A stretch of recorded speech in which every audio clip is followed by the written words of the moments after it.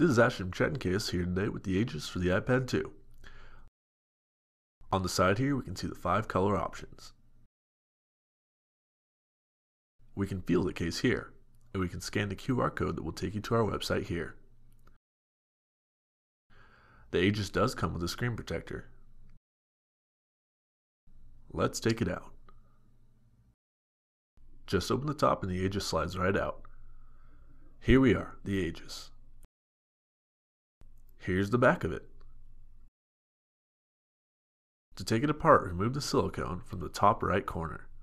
From there, you can remove the polycarbonate and set it aside for now.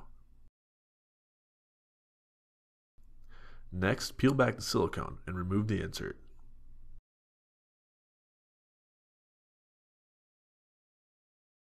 Inside the insert, you'll find instructions and an application card, an iPad screen protector, and a soft screen cloth. We can set all this aside for now. Grab the polycarbonate and remove the protective tape.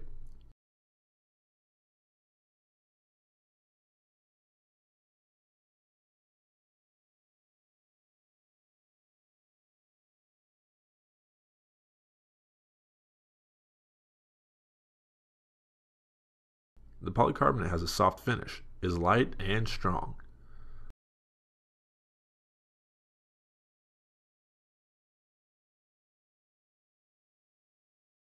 The silicone is flexible like the polycarbonate and it has a soft finish. It is also ribbed on the side to provide extra grip when holding the iPad. Let's apply the screen protector. First, you'll need your nice, clean, and dry iPad. The included screen cloth will help make sure the iPad screen is as clean as possible before installation. So give your screen a good cleaning, as I do here. Once you're done, grab the application card. We'll use this to make sure there are no bubbles as we put on the screen protector. Note how the screen has a red and green tab. The green tab is labeled number 1 and the red tab is labeled number 2, and we'll get to that later. First, let's pull the green tab and remove the first layer of protective film. Just peel back about an inch from the labeled side. Now align it with the iPad face down so the adhesive will stick onto the iPad screen.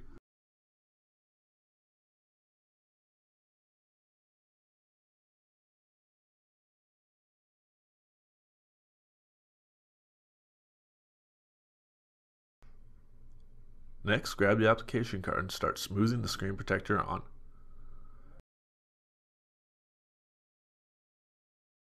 From there, simply pull the screen protector film away as you smooth it onto the iPad.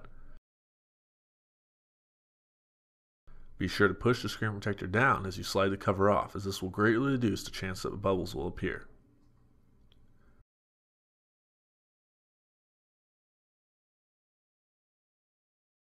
If you do happen to see a bubble, take a second and work it out before moving on.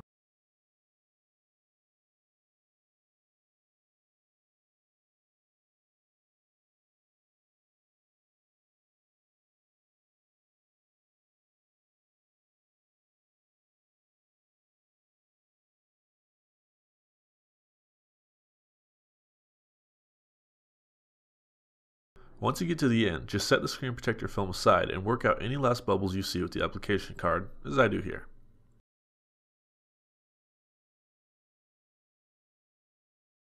When you're finished, grab the red tab and gently pull it off.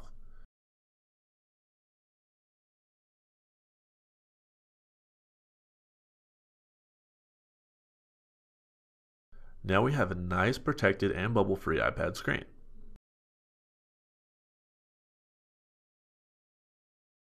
You can see that it has no bubbles and almost looks as if nothing is even there. Now our screen protector is installed, we can finish putting it into the case.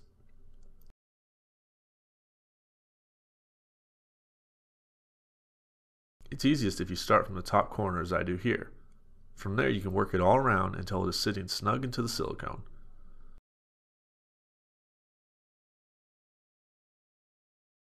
The silicone is specially treated to grip the iPad on the inside.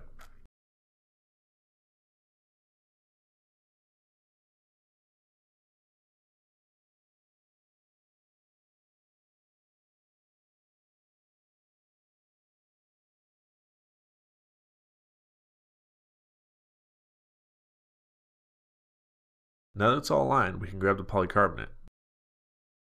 It's easiest if you start from the top right corner. From there, work in the top and over to the left side.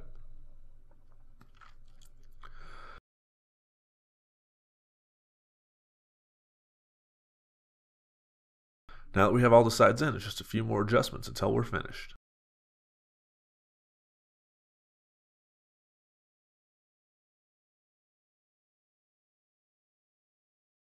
To access the lock, simply remove the protective silicone. When you're finished, simply cover it back up again. The audio jack is also protected by silicone. When you finish, cover it back up again, protecting it from dust and debris.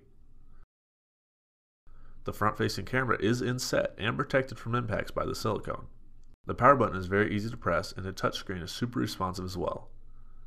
The volume rocker is soft to the touch and functions perfectly.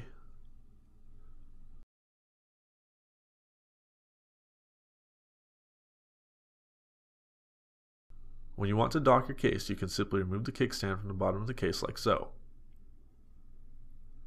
Snap in the support, and you're good to go. The kickstand not only serves as an opening so you can dock your case, but as a stand to hold the iPad vertically for hands-free use. When you're finished, simply remove the support and snap it back into the iPad.